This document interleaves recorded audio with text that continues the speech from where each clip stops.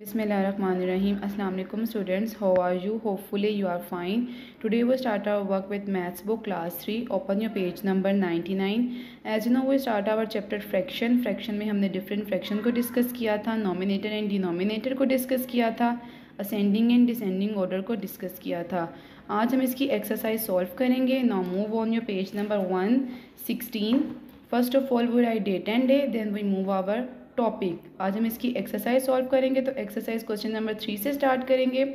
Select the correct answer from the given option. आपने given option में से correct answer को टिक करना है.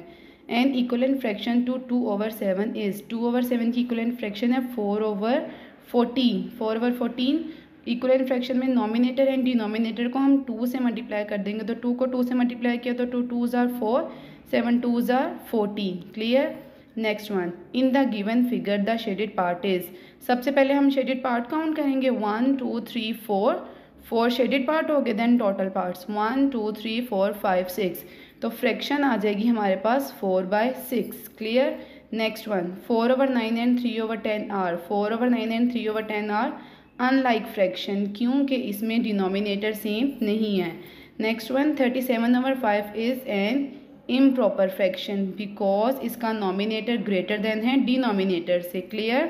Next one. In a proper fraction the denominator is.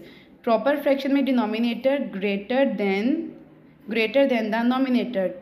Greater than होता है नॉमिनेटर से प्रॉपर फ्रैक्शन में. Is date clear. Now move on your question number 4. Circle the correct fraction. आपने डायग्राम की हेल्प से करेक्ट फ्रैक्शन को circle करना है. सबसे पहले हम टोटल पार्ट्स काउंट करेंगे. 1 2 3 4 5 6. Then coloured part. Coloured part 1 है. इट मीन्स 1/6 की फ्रैक्शन है हमारे पास. Is date clear. Next one. 1 2 3 4 total parts हैं. देन कलर्ड पार्ट 1, तो 1/4 की फ्रैक्शन हमारे पास बन जाएगी. Is date clear. Remaining question are same. Question number 5. Colour the object in each group to show the fraction. आपने fraction की help से इन object में कलर्स करने हैं. 1/2 की फ्रैक्शन है. इट मीन्स 1 ऑब्जेक्ट में मैं कलर कर दूंगी ऐसे. आपको पता है ना कि एप्पल रेड कलर का होता है, तो आपने एप्पल में रेड कलर करना है. मैं तो यहाँ पेंसिल से कर रही हूँ ना. आपने रेड कलर एप्पल में फिल करना है और कलर बिल्कुल बाहर नहीं निकालना. क्लियर. 2/6. 1 2 3 4 5 6 टोटल ऑब्जेक्ट हैं. तो 2 ऑब्जेक्ट को हम कलर कर देंगे. आपने किसी भी कलर की हेल्प से इसमें कलर करना है ऐसे, और कलर्स आपने बिल्कुल बाहर नहीं निकालने. क्लियर. Next one. 1/4. 1/4 में हम 1 पार्ट को कलर कर देंगे, 1 ऑब्जेक्ट को कलर कर देंगे. आपको पता है ना टोमेटो रेड कलर का होता है, तो टोमेटो में मैं रेड कलर आप कर देंगे. मैं यहाँ पेंसिल की हेल्प से कर रही हूँ. Is date clear. Now move on your page number 117. First of all we write date and day, then we move our question. Question number 6. Complete the following. Question number 6 हम equivalent fraction की help से solve करेंगे. Diagram हमारे पास given है, fraction given है. Diagram and fraction की help से हम इस क्वेश्चन को सॉल्व करेंगे. सबसे पहले आप डायग्राम देखें. 1 2 3 total parts. It means denominator 3 आ गया. शेडेड पार्ट 1 है, तो 1 ऊपर आ जाएगा. 1 इट मीन्स नॉमिनेटर. तो फ्रैक्शन बन गई 1/3. 1/3 की फ्रैक्शन को हम 3 से मल्टीप्लाई कर देंगे, नॉमिनेटर को भी एंड डिनोमिनेटर को भी.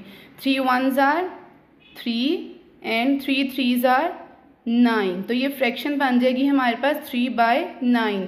शेडेड पार्ट हो जाएंगे 1 2 3 and total parts 1 2 3 4 5 6 7 8 9. Clear. Next question.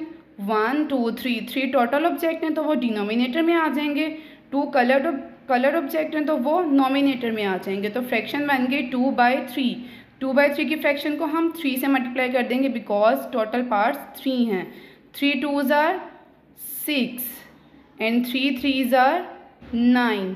तो कलर्ड पार्ट हो गए 6. 1 2 3 4 5 6 and total parts 9. 1 2 3 4 5 6 7 8 9. Remaining question are same. वो आपने बुक पे ऐसे सॉल्व करने हैं. क्वेश्चन नंबर 7 आपका क्रॉस है. आज हमारा ये टॉपिक क्लियर हो गया, ये कंप्लीट हो गया. होप सो ये आपको अच्छी तरह से समझ आ गया हो, अच्छी तरह से क्लियर हो गया हो. Thank you. वीडियो को लाइक करें, सब्सक्राइब करें एंड अपना फीडबैक ज़रूर दीजिएगा. Thank you so much.